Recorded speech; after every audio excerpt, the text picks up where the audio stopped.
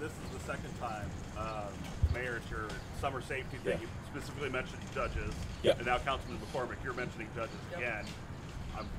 Where is this coming from? Well, it's a major problem.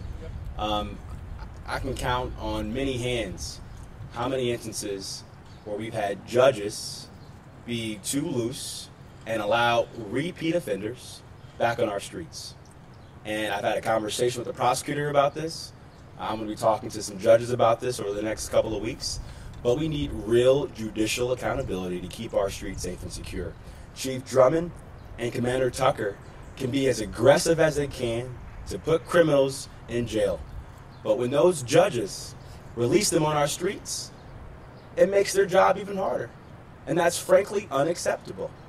And so we want to make sure we're being aggressive on our part in law enforcement, but we need our judges and our prosecutors to work with local law enforcement. And this is happening not just in Cleveland, it's happening in New York, it's happening in San Francisco, it's happening all across this country. Judges have a role to play to keep our streets safe. And they must step up. They must step up. Mayor, if I could just add on to that too. I just want to support what the mayor said, and I'll give you a story.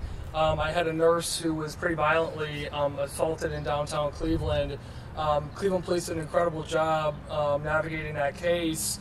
And you can imagine how blown away my residents were when they saw the individual on the street the next day. And we're not talking about mental health. We're talking about someone who committed a felony, a violent felony, and the judges had them back on the street the next day. That is unacceptable.